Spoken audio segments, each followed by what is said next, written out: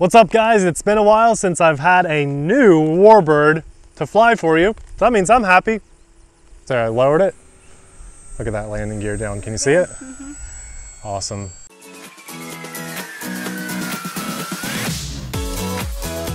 Hey everyone, I'm Nate. And I'm Abby. Amelia is taking a nap. Popeye's battening down the hatches. We're the RC Sailors. Welcome to our RC family. You may have noticed by now we got a new little toy. Abby and this new toy. So we're both happy today, getting to fly and try a new camera lens for you guys. We're really trying to get this airplane thing down to a T to make these videos look great. So what we expect from you guys is some feedback in the comments below. Do you like our old airplane videos or do you like this one? Keeping in mind that Abby is doing, this is her first video with this lens. So be nice, but constructive. Today we're gonna fly the P-39 Airacobra. This is just a beautiful warbird in my opinion.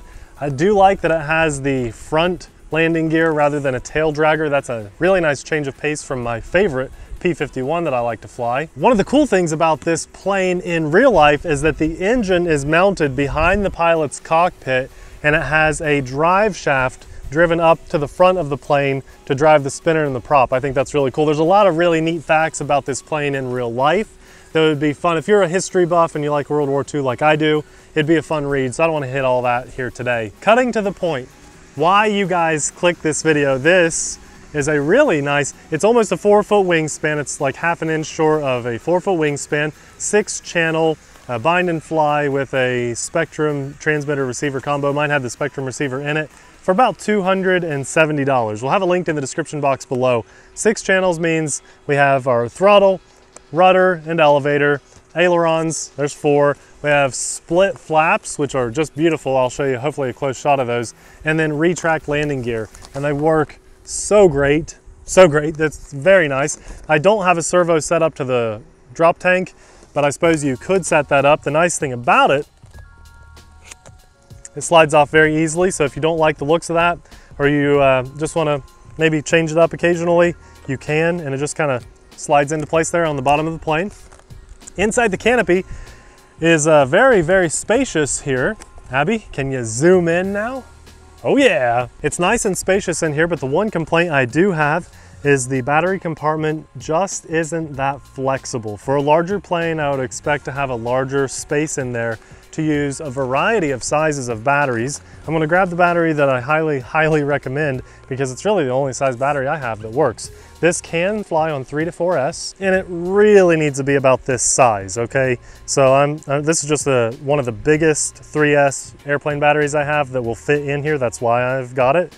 And then I really do like these smart batteries. We'll have these linked in the description box below because this is the battery that I highly recommend you fly in this plane. It's got an EC3 connector on it. It's a 4S 2200 milliamp LiPo. You need that extra power, and I'll tell you why. I've actually already flown this. A lot of times I like to share the very first flight with you, and maybe during some of my talking here, I will include some of the B-roll because Abby did record it. The issue was I had the safe technology on. Now, granted, I like safe technology on the ready-to-fly planes. They're bada bing, bada boom, you're in the air and they work great. But with this bind and fly, I needed to do a little bit more programming in the transmitter, which I am somewhat unfamiliar with, and I just didn't even think about doing that. So because you fly tactic. I fly tactic all the time, and I love tactic. So you're trying to do Spectrum. I'm trying to broaden my horizons a little bit so I can teach you guys more about that stuff too. And what happened was my turns were so huge. My ailerons would only go like 10 or 15%. So I needed to adjust that stuff in the transmitter with safe flight on, and it just was a really rough flight, okay? When I got it on the ground, it was very easy to turn safe technology off, and I had a much prettier flight after that. So anyway, excuse the jump cuts. We're playing around with the camera settings and stuff. I just want to fly this for you. Very quickly, I always like to tell you guys how easy and fast it was to build and everything. I took my sweet time building this plane because I was texting our patrons during the build and it took me about 20 minutes. So it's extremely easy to build. Even if you have no build experience, I would drop my LiPo alarm. Even if you have no build experience, although I would not say this is extremely beginner friendly. I think it needs to be at least your second plane, if not your third plane. And I highly recommend having a 4S setup. It probably took me 20 minutes to get it bound and everything trimmed in the way I wanted it to be trimmed, but now I love it. I can't wait to share this flight with you. Let's go fly. Check out those flaps, you guys, and in the air, I'll do my best to do a low flyby when I pull up the retracts. Yeah, so I think half is great for taking off, give it a lot of elevator. I'm just gonna taxi it out here and do a takeoff. See, with the P-51, it's hard for me to do a grass landing and takeoff here because we nose over a lot, but with this, I can actually taxi on grass. Even though it's a little bumpy looking, it's a nice smooth field. So here we go, Abby. There we go, up. And flaps are up. I will pull the landing gear up when I come around here. I need to step out there some, Abby, if that's okay. Oh yeah, you have a portable mic. Okay, I'll do the landing gear here as we go by. In 3, 2, 1. And it's up. Yeah, here we go. Okay, so I won't be having a good conversation with Abby because she's over there now, but just yell at me if you need me to fly any certain way, Abby. What a beautiful plane. And it took me, this is now my 3rd flight on this, to get it zeroed in and flying exactly the way I want it to fly. Boy, I hope that lens looks good for you guys. So what I try to do when I fly Warbirds is fly mostly scale. Especially this one, it's a little bit bigger and a little bit heavier than those little Tower Hobbies P-51s I like to fly. And so I've got more range with it. It's taken a little bit wider of turns too. Woo, nice and close to the ground.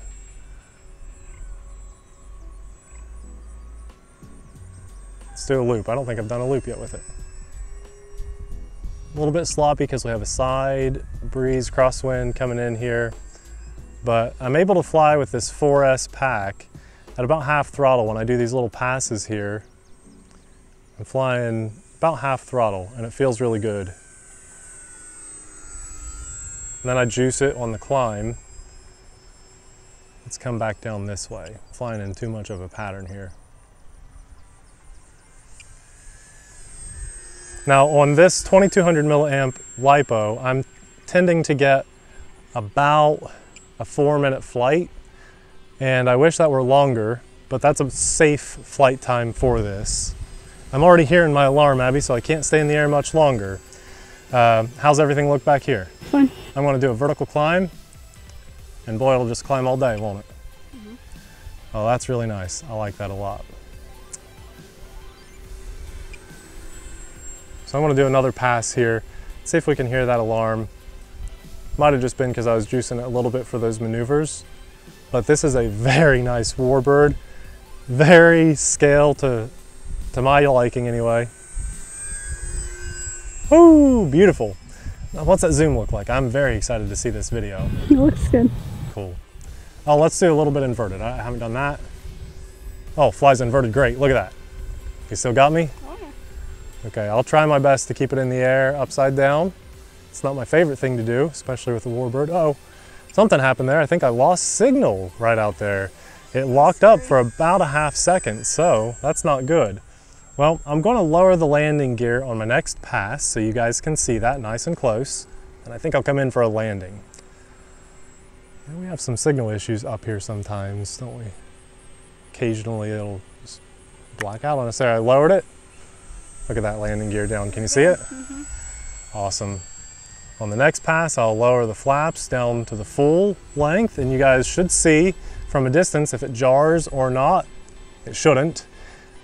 From my previous flight, and I'm a little bit nervous flying this, let's be honest with you guys. Just a new plane, you know. I'll probably do a follow-up on it and it'll fly a lot better. So I'm gonna hit the flaps now. I got a little bit of lift when I went to full flaps, but boy, it slows the plane down a lot and creates a lot of lift. You can see how slow I'm flying now. And I'll just go ahead and touch it down. Yeah, very happy with that. I don't know about you guys, but that was beautiful. In my opinion, I think this was just a blast to fly. Very easy to put together. And this one is a very scale flying Warbird. I like it. I mean, if you if you're like me and you love warbirds, then this is right up your alley. This is a plane that's going to stay in my collection for a long time, and I will continue to. Did you get my sandals? No, the star. No, what are you doing? You're just having fun with that zoom, aren't you? I know, I'm overdoing it. It's funny. This is a plane that I know for sure is going to stay in my collection very proudly, and it's a thing that I'll just bring to the field or club events or other events that I go to and just put in the air and have fun with. It's a little bit bigger, like I said, than my P-51 stuff. The only negative thing, and it's the only hiccup it has at all, because it was so easy to build, so easy to actually get in the air, and I recommend flying without the safe unless you know what you're doing and you can fine-tune your safe flight. And I'm sure I can do that, but I preferred flying without it. It's such a big, docile flyer. My only flaw at all is the battery compartment. I think that you have to have the exact battery, and I wish I could put like a 4,000 milliamp 4-cell LiPo in there and get closer to a 9 or 10 minute flight. With that little 2200 milliamp 4S battery, you're going to have a very restricted flight time of about 4 to 5 minutes pushing it. So there's your big hiccup with this plane, big thing that I would change if I could. I'm going to be in the market to try to find some more batteries that'll fit in here, but as of right now, this is the best battery that you can put in here to fly. And I'll have that linked in the description box below with this plane. Trust me, they're great batteries. I just wish I had a bigger one that would fit in here. I tried 7 different batteries that I have, and they were all just slightly too big. I might even have to cut out the inside of that battery compartment some. But anyway, it was so much fun to fly, so beautiful. And as I said, I just want more flight time. I think that's a good problem for these guys to have, right? Yeah. Right. Unless I just overfly this and crash it someday on my own, like flying inverted low to the ground because I'm having fun, I'll probably do a follow-up video on this later down the road, maybe toward the end of the summer and the fall time after I've got 50 to 100 flights on it. So stay tuned for that. And all the other RC content that we bring you guys, you know, we do everything from trucks to drones to planes. I don't know, it's not often enough that we get planes out, but we've been having a good summer of planes so far. I'm really happy with this. This is a great warbird to add to my collection. I think my P-51 is still my favorite over this. Just in general, I love the P-51, how it looks, but I never really would have, thought that this one would fly as good as it does. I was really happy with how this flew. And given the choice, I'd rather take off and land this plane than the P-51 any day. This was so much easier to take off and land. Okay, I could talk about this stuff all day long. Let us know what you guys thought about the camera work that we had there, Abby, and maybe this lens will stay in our collection, but I know for sure the plane is. Guys, all the good stuff will be linked in the description box below. If you want to support our channel directly, you can do it for free by subscribing, or you can step it up and get a few stickers for your RCs. Where are the stickers, Nate? You know, I wanted to fly. This one actually has quite a few decals already on it. We've got the 8-ball and the pat and the shark teeth, but yes, some Sailor stickers are going to be going on those wings for sure. Anyway, thanks a lot for watching. We'll see you in the next video.